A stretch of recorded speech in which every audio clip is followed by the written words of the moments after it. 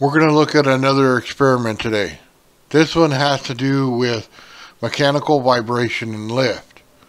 So it's a pretty cool video. Also, for everybody who checked out the video yesterday and saw this one right here, this invention, I'll go ahead and discuss it at the end and tell you what it actually was. But let's take a look at this one and we'll discuss it. It's really cool what happens. It takes a minute to get started, but after it does, you'll understand why I wanted to see it. Anyway, here we go.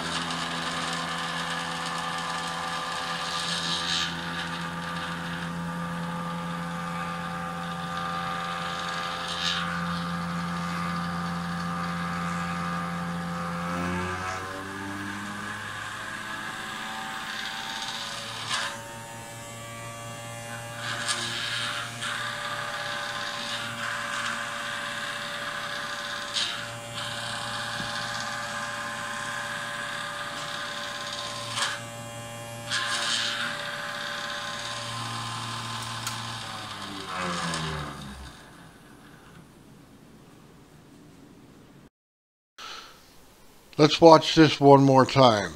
Now, let's look at the inside. It's pretty smooth. We got a couple little spots where they come together, but nothing real major in there. We have ridges or threads on the actual all thread there, or bolt, whatever you used. That may hang up a little bit when you get to this, so you could say why it's vibrating, it's touching our nose and it's hanging up, but it's going to be minimal.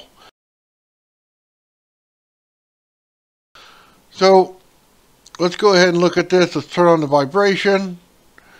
As we can see, it's a pretty decent vibration there. And it floats. Now that's amazing, isn't it? You push it down, comes right back up. Now here's the cool part. When you increase the speed of vibration, it comes up faster. And there it goes. Kind of tells you something about rotation too. Always wants to rotate. It's pretty interesting, guys. I found this extremely powerful when it comes to how it sees weight. It's not changing the weight at all. It just changes the way that the earth sees the weight. That's kind of what we're trying to do in our gravity flyer, isn't it? Alright, let's take a look at this experiment, guys. We did it yesterday. Everybody had their opinion on it.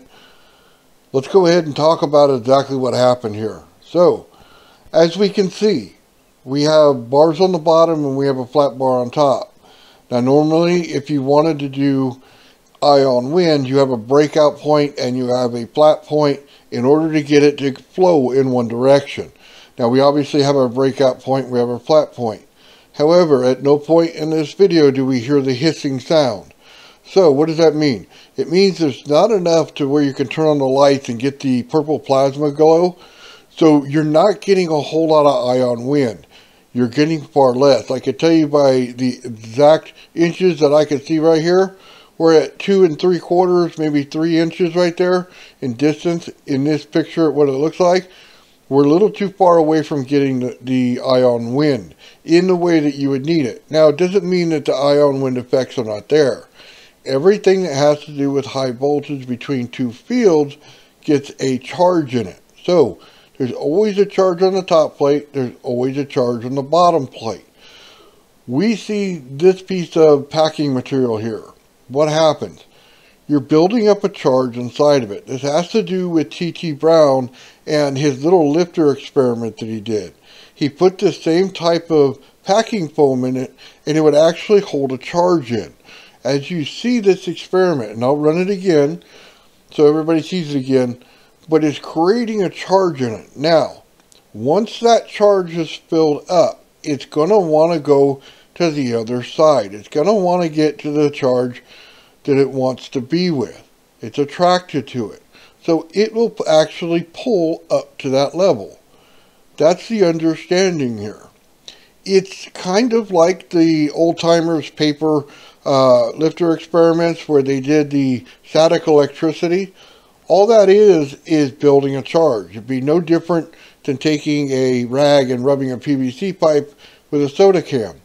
You're just creating a charge in both items, and it's going to either attract or repel based on the charges that go into each item.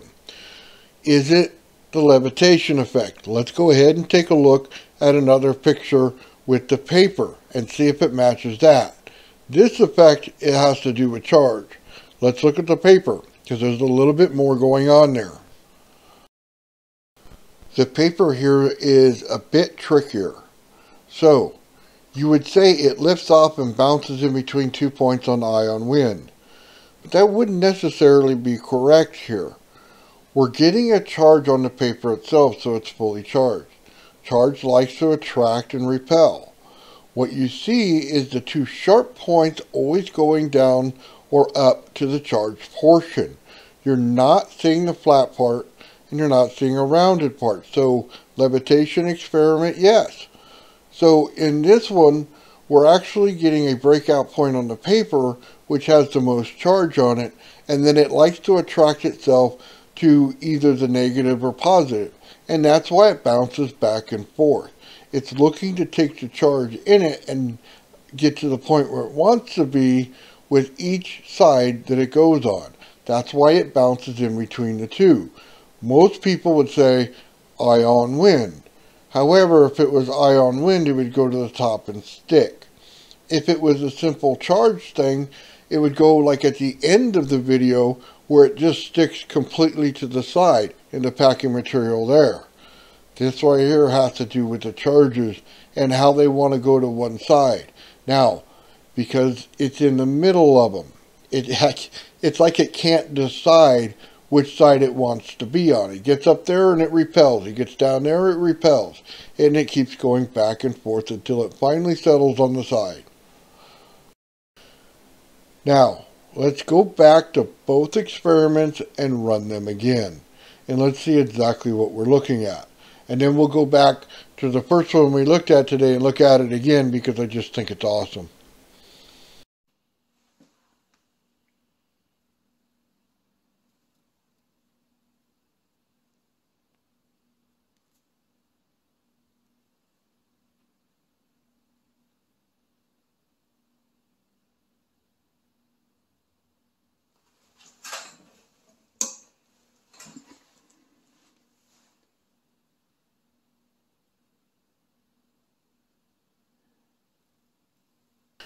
So here's a bonus question for everybody who got it yesterday. Can you tell when the power is turned on and off? And if so, is it when the piece is at the bottom or is it when it's at the top? Let me know. Here's a second bonus question. We used the packing material in the first one to get it to cling and get it to move in between the two fields. Is the packing material on the outsides here charged? If so, why? And if not, why not?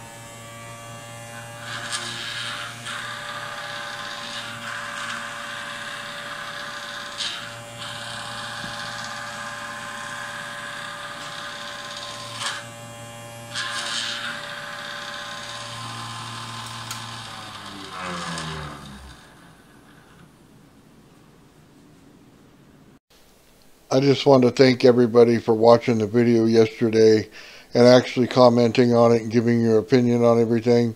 Some of you got it right on, some of you a little bit off, some of you got partial of it. Guys, it's a fun thing to do, to look at these experiments and everybody tell you exactly what they're thinking in the head. Kind of tells you if we're all on the same page or not. So I think pretty close we all are, guys. Anyway, here's all the responses. Thank you guys again. If any of you out there have done experiments like this and you want to have them on the channel here, by all means send them to my email, oldmannathanbunten@gmail.com. I'll leave it in a link in the description. And I'll go ahead and feature it on here, and we'll ask everybody the same questions. What do you think's going on? I think it's interesting, it's cool, and I love to see the responses, guys. Thank you.